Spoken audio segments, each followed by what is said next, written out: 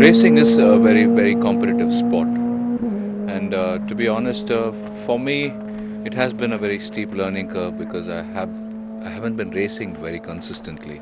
It's been on and off, and for me to again get into F2, which is quite a big step which I have taken, and most of the circuits that we are going to be racing in, I haven't been here, so it's like getting to grips with the car, to the kind of speeds that the cars touch, and then of course the circuit.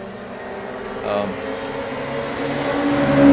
so yes, I'm giving it my best shot, but honestly, I'm very proud to be sharing the same grid as Natalia Kowalska, and honestly, if you ask me, gender doesn't matter today.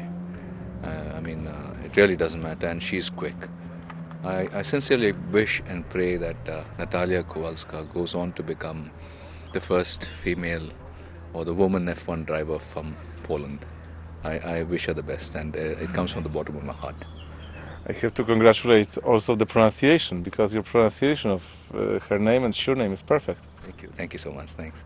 And it's been a pleasure, and she's very quick, like I said, and she's a wonderful human being, very, very confident. And I guess that's very important for a racing car driver, to be confident, and everything else just falls into place.